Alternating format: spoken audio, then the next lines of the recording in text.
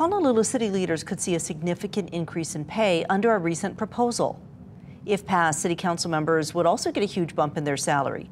KITV4's Shanila Kabir reports on how much more people would be making. Officials hope to provide competitive wages for these elected and appointed positions. The Honolulu Salary Commissions came to this conclusion using an area median income method based off a family of 4 living in Honolulu. Council Chair Tommy Waters provided testimony to the commission.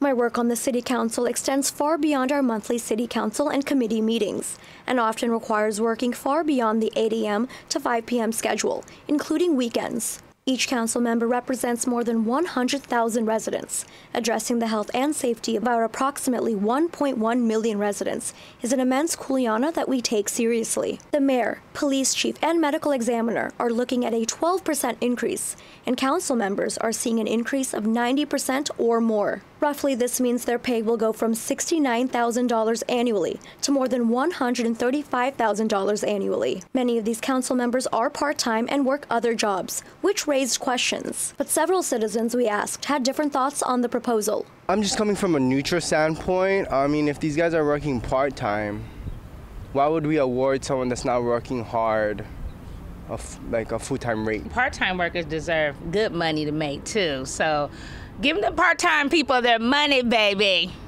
They need their money. Shanila Kabir, KITV4 Island News.